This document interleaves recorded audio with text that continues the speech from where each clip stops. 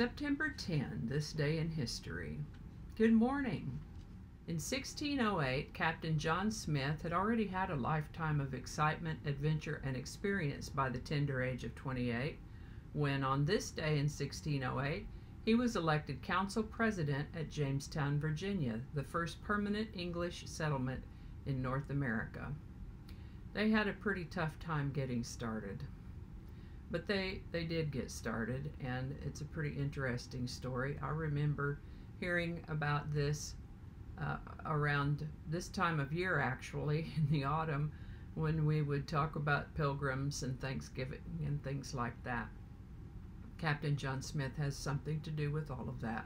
In 1776, General George Washington had asked for a volunteer for an extremely dangerous mission to gather intelligence behind enemy lines before the coming Battle of Harlem Heights. On this day in 1776, Captain Nathan Hale of the 19th Regiment of the Continental Army stepped forward and subsequently became one of the first known American spies of the Revolutionary War. In 1813, the Battle of Lake Erie. U.S. Captain Oliver Hazard Perry led a fleet of 9 American ships to victory over a squadron of 6 British warships at the Battle of Lake Erie during the War of 1812. 1833.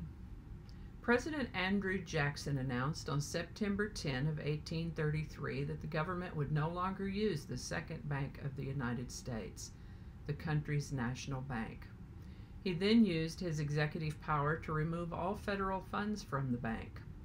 Traditionally, this bank had been run by a board of directors with ties to industry and manufacturing, and therefore seemed biased towards the urban and industrial northern states. Jackson, the epitome of the frontiersman, resented the bank's lack of funding for expansion into the unsettled western territories. Jackson was a man of the common people and felt that the bank symbolized how a privileged class of businessmen oppressed the will of common people in America. It's an interesting story, and you can learn more about it at the link in the description. In 1897, the first drunk driving arrest. On September 10, 1897, a 25-year-old London taxi driver named George Smith became the first person ever arrested for drunk driving after slamming his cab into a building. Smith later pleaded guilty and was fined 25 shillings. In the United States, the first laws against operating a motor vehicle while under the influence of alcohol went into effect in New York in 1910. In the 1930s, inventive types began to come up with machines that could establish whether one had too much alcohol in the system. The first such device was called a drunkometer.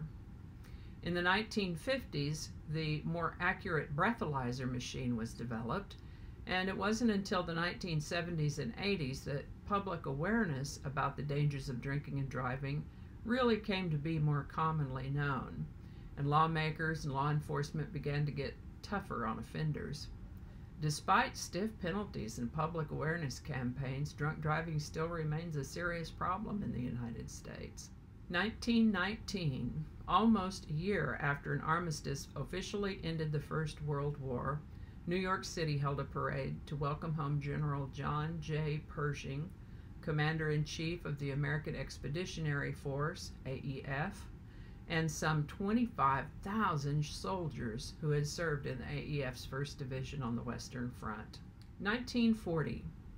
In light of the destruction and terror inflicted on Londoners by a succession of German bombing raids, which the Germans called Blitzkrieg, also known as the Blitz, the British War Cabinet instructed British bombers over Germany to drop their bombs anywhere if unable to reach their targets. The prior 2 nights of bombing had wrought extraordinary damage, especially in the London slum area, the East End. King George VI, that's a V and an I, that's a 6, yeah. King George VI even visited the devastated area to reassure the inhabitants that their fellow countrymen were with them in heart and mind. Each night since the 7th, sirens had sounded to announce the approach of incoming German planes, which had begun dropping bombs indiscriminately in the London vicinity, even though the docks had been their primary target on day one of the Blitz. As British bombers set out for Germany to retaliate, they were instructed not to return home with their bombs if they failed to locate their original targets. Instead, they were to release their loads when and where they could.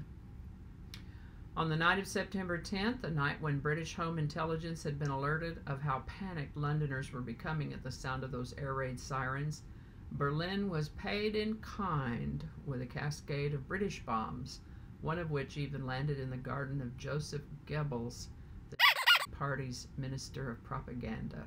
In 1977, the guillotine falls silent as a convicted murderer becomes the last person executed by guillotine.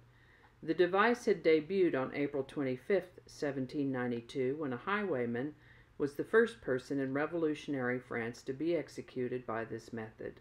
More than 10,000 people lost their heads by guillotine during the Revolution, including Louis XVI and Marie Antoinette, the former King and Queen of France. The last execution by guillotine occurred in 1977, and France outlawed capital punishment altogether in 1981. If you ever find yourself in Sweden, look for a museum dedicated to the guillotine in Leiden, Sweden. 1977. Charlene Williams and Gerald Gallego met at a poker club in Sacramento, California, and went on to become one of the worst serial killing teams in American history. They did finally get caught and went to trial. Charlene rolled over on Gerald, testifying against him in court. Gerald was tried in both Nevada and California and received death sentences in both, for whatever that's worth, California. He died of cancer in a prison hospital in 2002. And Charlene was sentenced to 16 years and 8 months in jail. She was released in 1997 and took up a quiet life under an assumed name after her release. 1981, one of Spanish artist Pablo Picasso's most important works, the monumental anti-war mural Guernica, inspired by the destruction of the Basque town of Guernica by the Party's Air Force during the Spanish Civil War. In 1939, Picasso gave the painting to New York's Museum of Modern Art on an extended loan and decreed that it not be returned to Spain until democratic liberties were restored in the country. Its eventual return to Spain on this day in 1981, 8 years after Picasso's death, was celebrated as a moral endorsement of Spain's young democracy. 2008, CERN, Large Hadron Collider, is powered up. On September 10, 2008, scientists successfully flipped the switch for the first time of the Large Hadron Collider, also known as LHC, at the European Organization for Nuclear Research, also known as CERN. The CERN lab in Geneva, Switzerland, kicking off what many called history's biggest science experiment. This would be different from the science experiments that happen in the back of my refrigerator that involve blue hair. Okay, back to the text. All right, let's see here. The 17-mile underground ring located beneath the Swiss-French border sends particle beams at the speed of light, causing them to collide and recreate debris presumably caused by the Big Bang. At the time of its launch, some scientists and environmentalists speculated that the LHC would create a mini black hole that could end the world. These claims were refuted by CERN and physicist Stephen Hawking, who said that any mini black holes would evaporate instantly. The goal of the LHC, the largest scientific instrument on the planet, was to create and discover the Higgs boson, better known as the God particle. In 1964, Peter Higgs and Francois Englert came up with the theory that the particle associated with a mass-transmitting energy field was the key to how everything in the universe acquires mass. The goal of the LHC, the largest scientific instrument on the planet, was to create and discover the Higgs boson, better known as the God particle. In 1964, Peter Higgs and Francois Englert came up with the theory that the particle associated with a mass-transmitting energy field was the key to how everything in the universe acquires mass. In 2012, CERN announced the LHC experiments had allowed researchers to observe a particle consistent with the Higgs boson.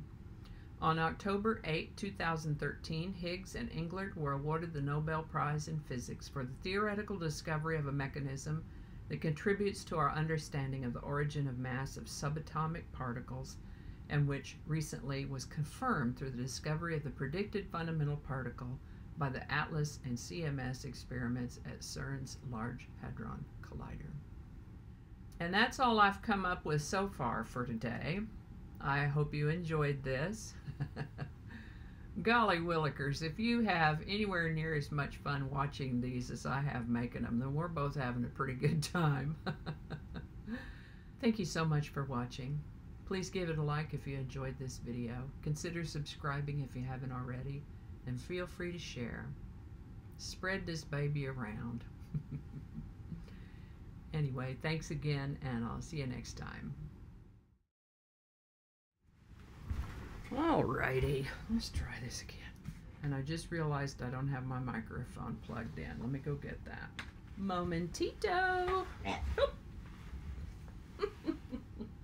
Oh, that's what I thought. Okay. We will start over at the top, right here. Starting over.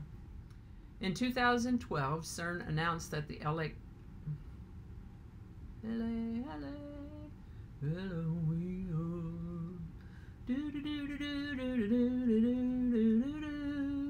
Okay, so I'm wondering then, if they found the Higgs boson, what is there to do with the Large Hadron Collider? What they gonna do with it? I don't know. It's pretty expensive for a science experiment, but that ain't none of my business. Okay. This day in history. That is a long ass sentence. Sends particle beams at the speed of light, calling them to collide. Okay. I forgot the dictator was still on. Open it up a little wider. Open wide. That's the whole thing right there. Holy cow. Okay.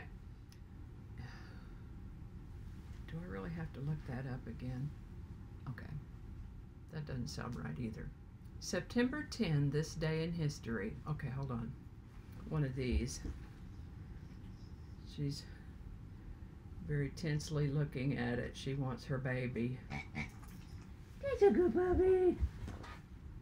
Okay, try it again. Some people pronounce it Hadron, some Hadron. I'm going to call it Hadron.